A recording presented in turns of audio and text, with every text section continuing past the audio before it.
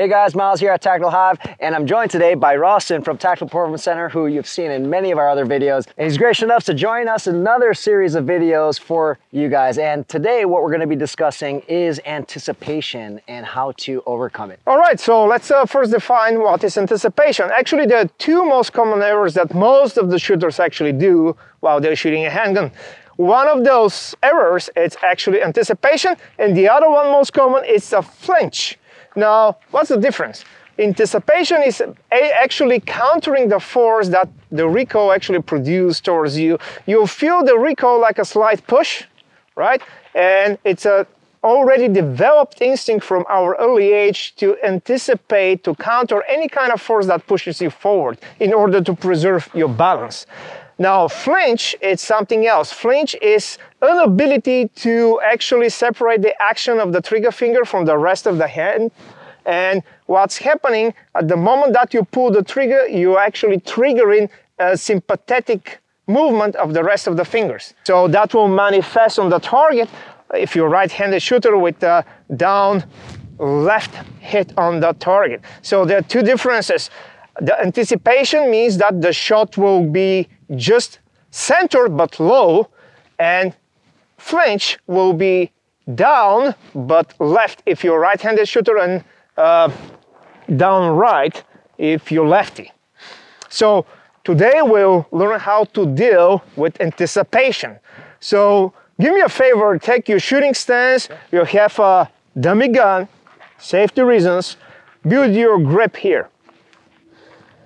All right, now I will play the Mr. Recoil. So I will apply an amount of force, like relatively like a 9mm will do while you're shooting.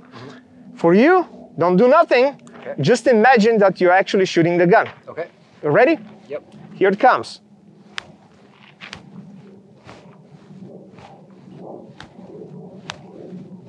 Oh. So you see that little push forward? Mm-hmm. Basically, you didn't stay static, you pushed a little bit. Why? And basically, you're countering that force of the recoil. So when you fire a shot, there's a vector of force created that it's opposite from the trajectory of the projectile. And we call that force a recoil, right? Now, if you preset a proper stance, that will able to control all that passively by shifting the center of gravity forward, and some other principles apply to that we preach in TPC.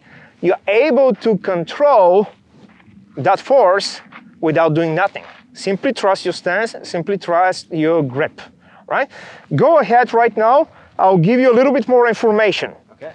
Take a perfect stance, press with the shins a little bit more, head forward, center of gravity is positively forward. I will tap again, simulating the recoil, right? Okay. Tell me, is that enough force to put you in the ground? No. Right? So you don't need to preserve your balance right now. Everything is preset to manage that amount of force. Mm-hmm. You don't need to worry about balance or that you'll be rocked back on the balance. Simply observe and let it happen. Trust your stance. Bingo! And right now there's no reaction, right? So if you know how to build a proper stance, that preset shooting platform that will control everything for you, you simply need to trust it and use the vision just to verify your sight alignment there. Let the shot happen by itself. Don't try to counter the recoil because you will anticipate. All right. This is how we can acclimate that problem, actually get rid of anticipation dry without a single shot fired. But right now, let's actually make a live fire exercise. It's called the 50-50 drill. It's one of the drills that we do quite often in our handgun mastery classes, TPC.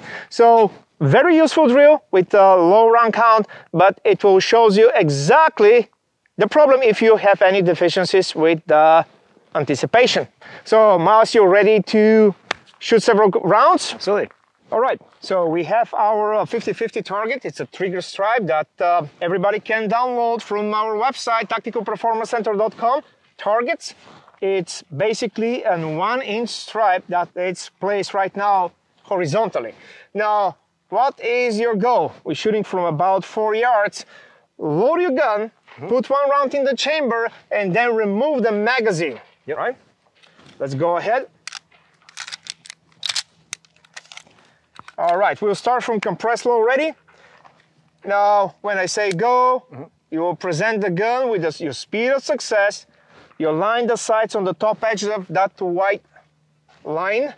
Fire 1 shot, and once the sight's telling you that you can fire a second shot, you pull the trigger again. Okay. Obviously, the second shot will be dry because the magazine is out. Yeah. But you will carefully observe that front sight. And if you see that front sight dips on that second shot, that means that you still have anticipation. You push the gun down, you anticipate that shot. The main idea to stay absolutely passive and to just hear the click. That front sight's supposed to stay absolutely steady according to the rear side notch.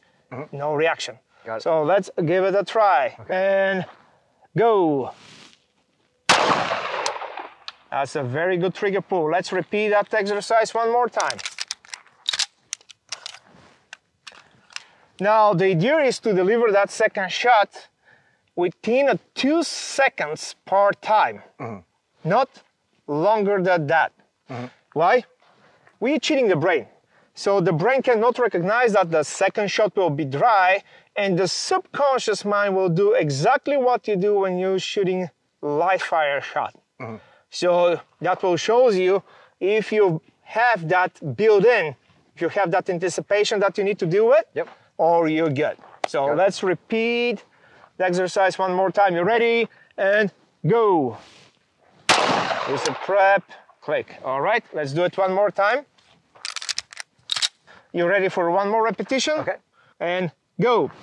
Up, up. So you see that? You see how actually you push the gun down. You see that the front side dip, right? And that's a pure example of anticipation. Yeah. So now just preset everything again. Stiffen your wrist, stiffen your elbows, shift your center of gravity forward, and completely trust that shooting platform to manage everything for you. The only thing that will move is your trigger finger, like you want to say to somebody, come here. And the eyes are just observing. Yeah. Remember, guys, we aiming with our stance and with the grip, and the vision simply confirms everything. Only the trigger finger moves. Let's repeat it the last time. Let's do it right. Ready, and go. That's a perfect trigger pull. Alrighty, that's a very simple drill with a relatively low round count, but that will help you to overcome that tendency to anticipate and to react on the shot.